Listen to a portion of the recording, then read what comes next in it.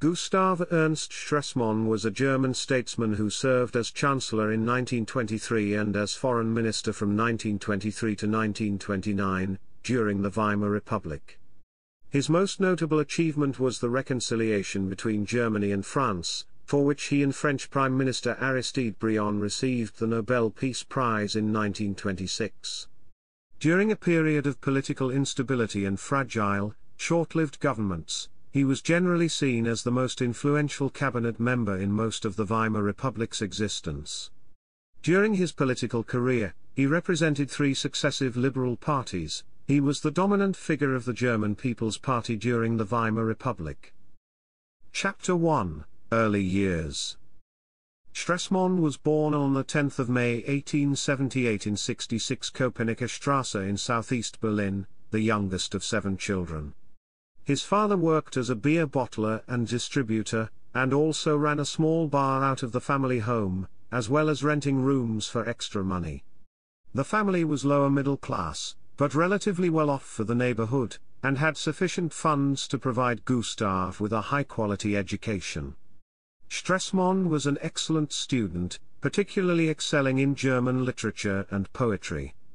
At the age of 16, he joined the Andreas Gymnasium to study. His parents brought him up to have an interest in books. He was especially passionate about history, with his teacher, Mr. Wolf, commenting that he had an almost sickly taste in history.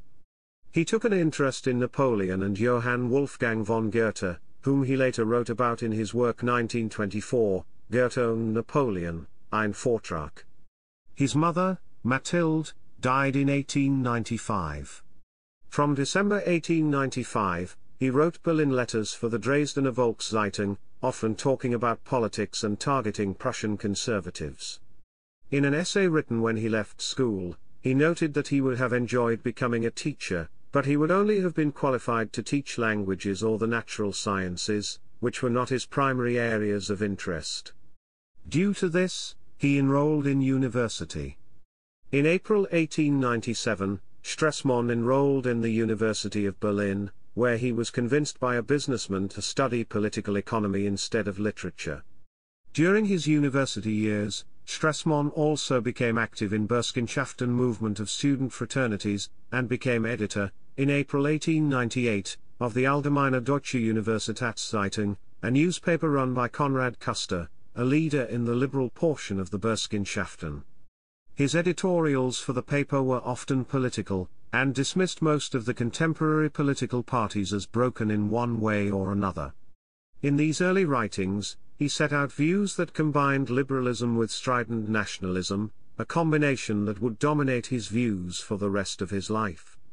In 1898, Stresemann left the University of Berlin, transferring to the University of Leipzig so that he could pursue a doctorate. He studied history, international law, and took literature courses. Influenced by Dr. Martin Kriel, he also took courses in economics. In March 1899, he stopped being an editor for the Allgemeine Deutsche Universitätszeitung. He completed his studies in January 1901, submitting a thesis on the bottled beer industry in Berlin, which received a relatively high grade, but was a subject of mockery from colleagues. Stresemann's doctoral supervisor was the economist Karl Bucher. In 1902 he founded the Saxon Manufacturers Association. In 1903 he married Kate Kleefeld, daughter of a wealthy Jewish Berlin businessman, and the sister of Kurt von Kleefeld, the last person in Germany to be ennobled. At that time he was also a member of Friedrich Naumann's National Social Association. In 1906 he was elected to the Dresden Town Council. Though he had initially worked in trade associations, Stresemann soon became a leader of the National Liberal Party in Saxony. In 1907, he was elected to the Reichstag, where he soon became a close associate of party chairman Ernst Bassermann. However, his support of expanded social welfare programs did not sit well with some of the party's more conservative members, and he lost his post in the party's executive committee in 1912. Later that year he lost both his Reichstag and town council seats. He returned to business and founded the German-American Economic Association. In 1914 he returned to the Reichstag. He was exempted from war service due to poor health. With Bassermann kept away from the Reichstag by either illness or military service, Stresemann soon became the National Liberals' de facto leader.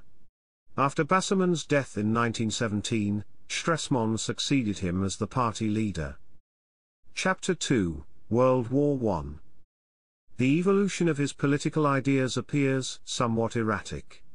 Initially, in the German Empire, Stresemann was associated with the left wing of the National Liberals.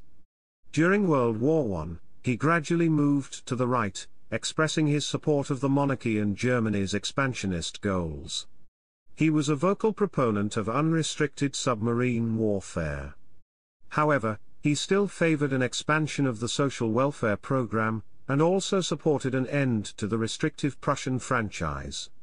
In 1916, he visited Constantinople and learned about the Armenian genocide, writing in his diary, "Armenian reduction 1/11 million." Stresemann recommended the recall of the German ambassador, Paul Wolf Metternich, accusing him of being too sympathetic to Armenians. When the Allies' peace terms became known, including a crushing burden of paying reparations for the war, Konstantin Fehrenbach denounced them and claimed the will to break the chains of slavery would be implanted into a generation of Germans. Stresemann said of this speech, "He was inspired in that hour by God to say what was felt by the German people." His words, spoken under Fichte's portrait, the final words of which merged into Deutschland, Deutschland über alles, made it an unforgettably solemn hour. There was in that sense a kind of uplifting grandeur.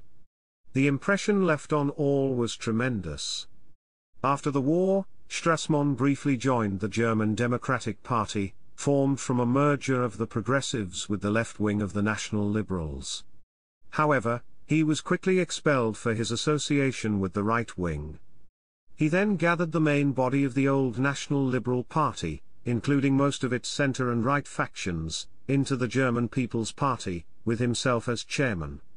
Most of its support came from middle-class and upper-class Protestants.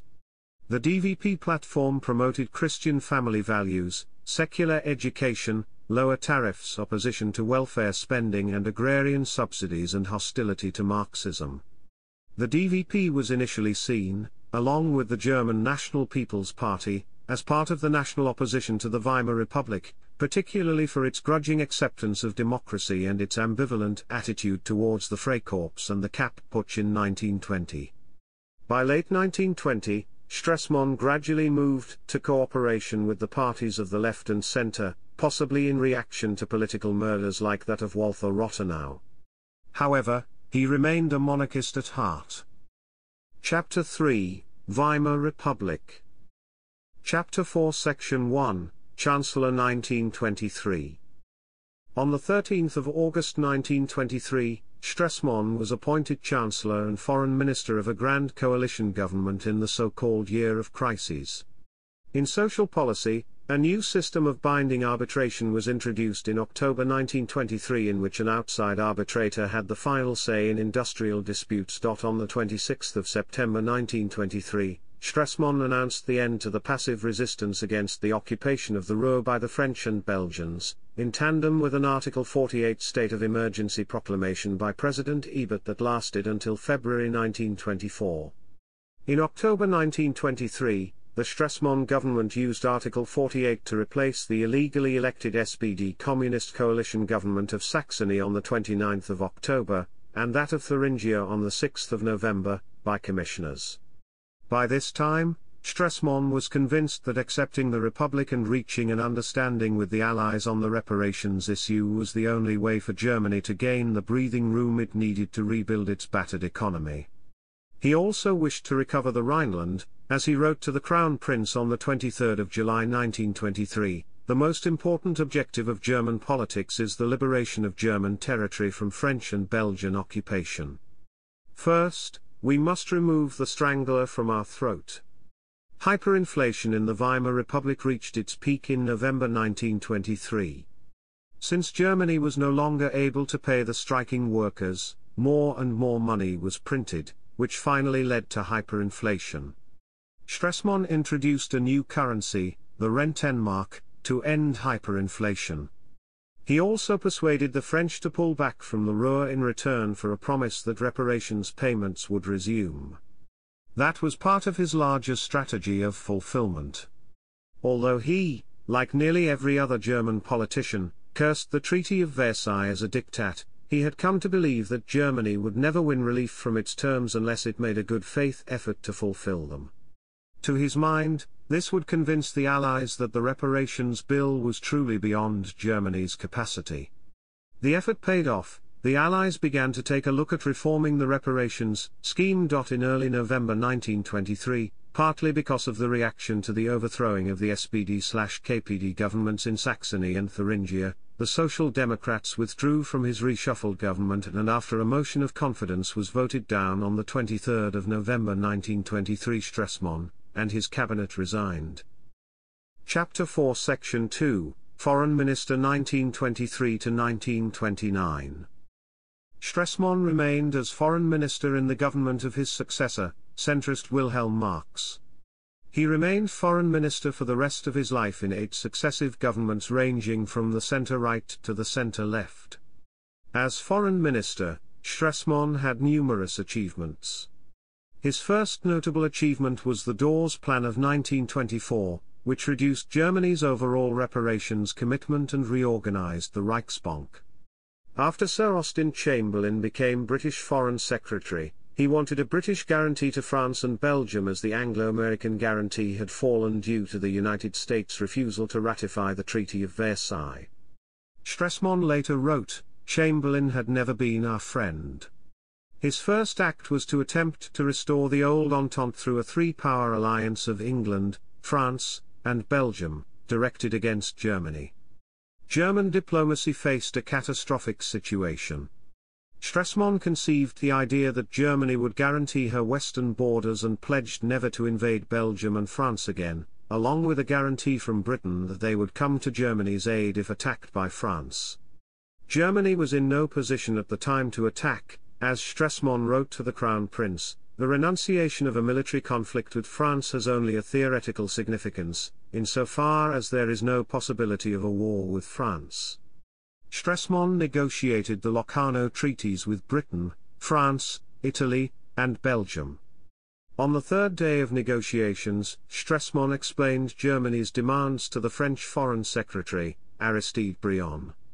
As Stresemann recorded, Briand almost fell off his sofa when he heard my explanations. Stresemann said that Germany alone should not make sacrifices for peace. European countries should cede colonies to Germany, the Disarmament Control Commission should leave Germany, the Anglo-French occupation of the Rhineland should be ended, and Britain and France should disarm as Germany had done.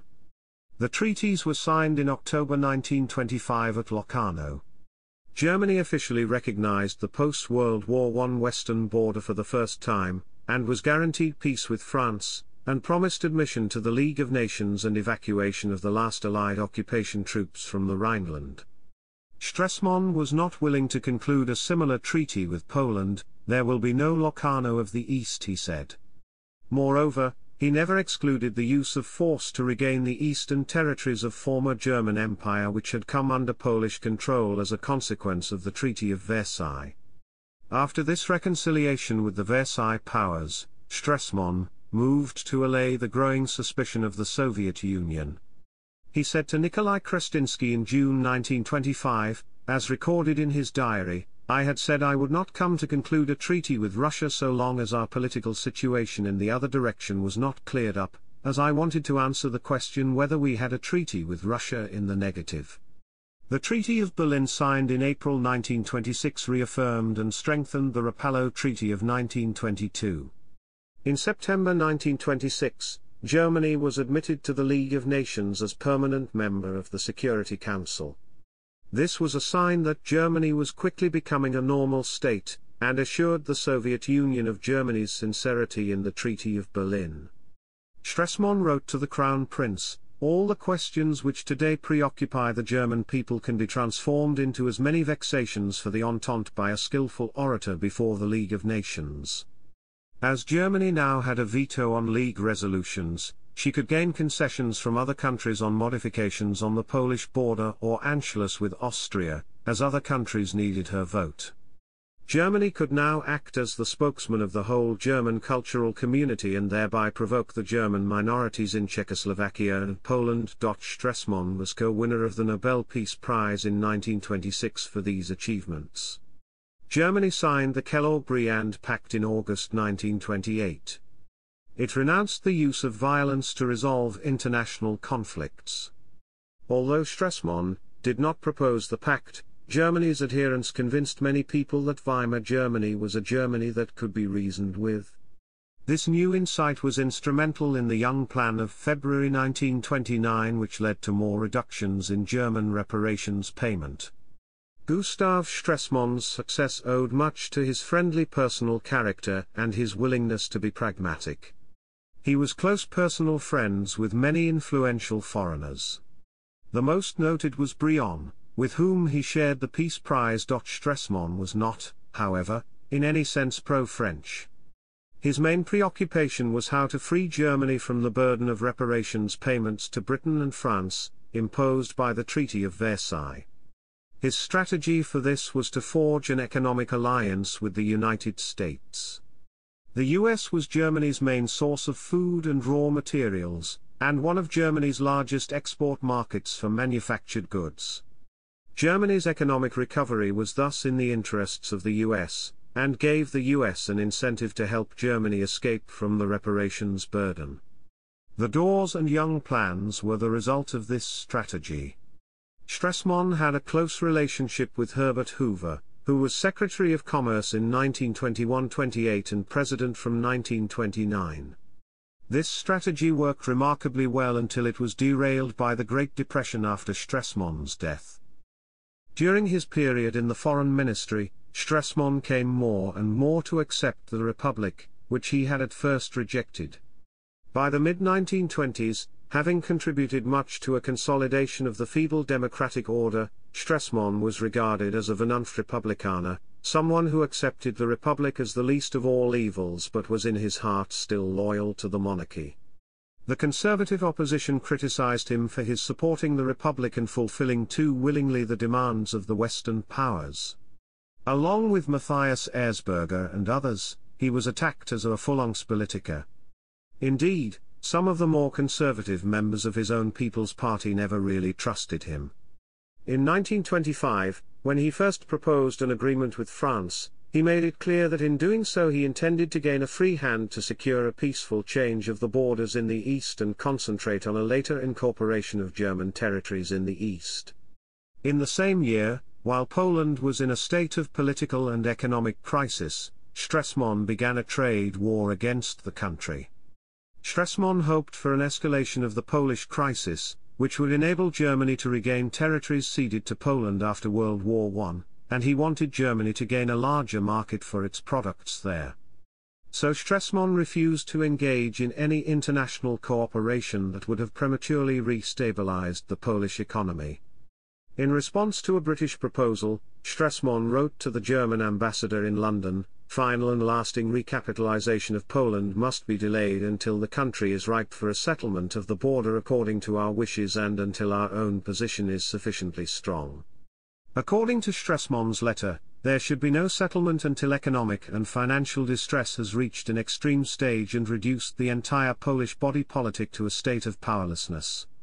Stresemann hoped to annex Polish territories in Greater Poland, take over whole East and Upper Silesia and parts of Central Silesia, and the entire so-called Polish corridor. Besides waging economic war on Poland, Stresemann funded extensive propaganda efforts and plotted to collaborate with Soviet Union against Polish statehood. Chapter 4 Section 3 Death. Gustav Stresemann died of a stroke on the 3rd of October 1929 at the age of 51. His gravesite is situated in the Louisenstadt Cemetery at Sudsten in Berlin-Kreuzberg, and includes work by the German sculptor Hugo Lederer. Gustav and Kate had two sons, Wolfgang, who later became intendant of the Berliner Philharmoniker, and Joachim Stresemann. Gustav Stresemann, was a Freemason initiated in the Masonic Lodge Frederick the Great in Berlin in 1923. His Masonic membership was generally known to his contemporaries, and he was criticized by German nationalists as a lodge politician. Chapter 4: Fashion.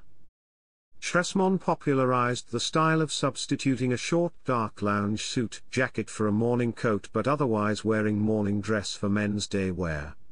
The look became so identified with Stresemann that such outfits are often called Stresemanns. Chapter 5 Section 1 Historiography. Gatsk, Hans W. Gustav Stresemann, a bibliographical article. Journal of Modern History 36 No. 1, 1-13. Inchta. Chapter 5 Section 2, in German. Becker, Hartmut, Gustav Stresemann, Reden und Schriften. Politik, Geschichte, Literatur, 1897-1926. Dunker and Humblot, Berlin 2008, ISBN 978-3428-12139-7. Birkeland, John P., Gustav Stresemann. Patriot und Staatsmann. Eine Biographie. Europa Verlag, Hamburg 2003, ISBN 3203-75511-4. Braun, Bernd, Die Reichskanzler der Weimarer Republik. 12 Lebenslauf in Bildern. Düsseldorf 2011, ISBN 978-37705-308-7, p. 270-303. Kolb, Eberhard. Gustav Stresemann. Munich, C.H. Beck. ISBN 978-3-406-48015-7. Kolb, Eberhard, Stresemann, Gustav. In, Neue Deutsche Biographie. Band 25, Dunker and Humblot, Berlin 2013, ISBN 978-3-428-11206-7, s. 545-547. Pohl, Karl Heinrich, Gustav Stresemann. Biografie eines Grenzgängers. Vandenhoek and Ruprecht, Göttingen 2015, ISBN 3-525-30082-4. Wright, Jonathan, Gustav Stresemann 1878-1929. Weimar's größter Staatsmann. Deutsche Verlagsanstalt, München 2006, ISBN 978-3-421-059-161.